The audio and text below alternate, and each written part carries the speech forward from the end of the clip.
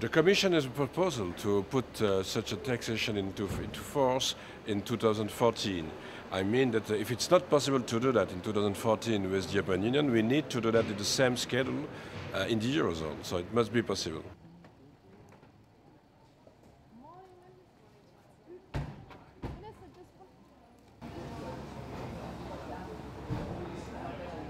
The eurozone needs to show the world that it can stand behind its currency, and we can't just wait on developments in Athens and in Rome. We've also got to make progress here in Brussels.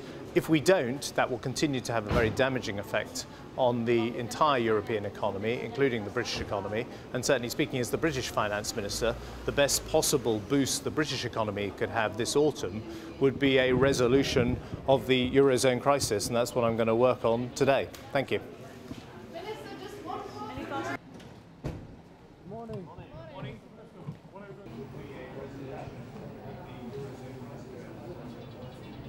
Well, I mean, that is a credibility problem, and Europe is running dry in credibility. And the solutions that are going to be discussed here today, the FTT, for example, I think is a non-starter. It is a very efficient way of reducing European growth, and it will increase the lending costs, borrowing costs for indebted countries. So that's a very inefficient tool.